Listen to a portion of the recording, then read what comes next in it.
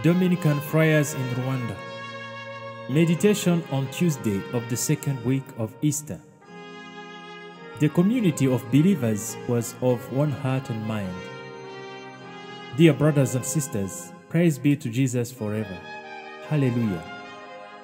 On this Tuesday of the second week of Easter, we read a passage from the Acts of the Apostles, which tells us how the first communities born from the proclamation of the resurrection lived. The members of these communities had one heart and mind.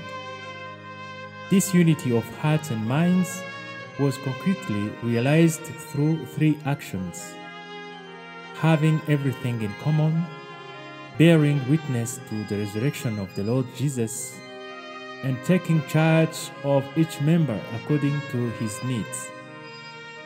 Let's see what each action consisted of. In order to have everything in common, some believers sold their properties and brought the proceeds of the sale to the community.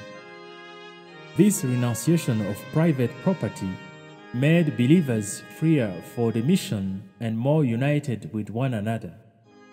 Yes, unity is strength, even in matters of evangelization. In the current context, where individualism is becoming very pronounced, the world needs more than ever brave men and women who put their goods, skills, and lives together in the service of the proclamation of good news.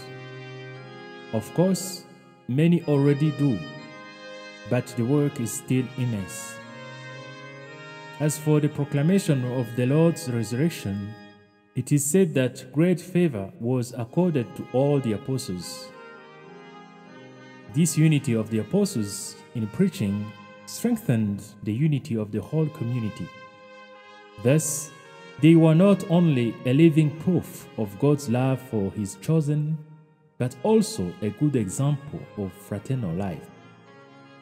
Thus, this witness of brotherhood of the apostles reminds us that the leaders of families, those of communities, and those of society should let themselves be inspired by God and then guide others by the good example of brotherhood and commitment. Finally, taking charge of each member according to his needs shows that the communities were making a real effort to allow everyone to have his place in the community and to play well his role. Thus, we are encouraged to do everything possible to ensure that in our diverse communities, each member finds his place and obtains all that is necessary for him to play his role in the community. Let us pray. Lord Jesus, you wanted your disciples to be one in your love. Give us the grace to live a true brotherhood in our communities and the courage to proclaim your gospel. For you live and reign forever and ever. Amen.